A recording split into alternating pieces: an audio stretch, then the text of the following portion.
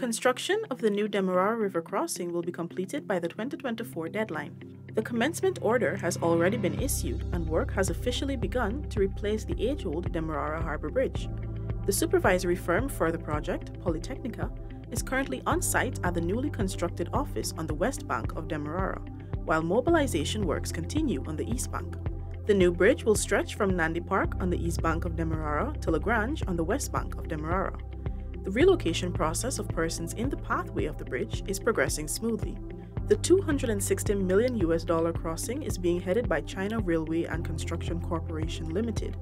The bridge will be a 4-lane high-span structure to allow uninterrupted flow of vehicles and vessels with a lifespan of approximately 100 years.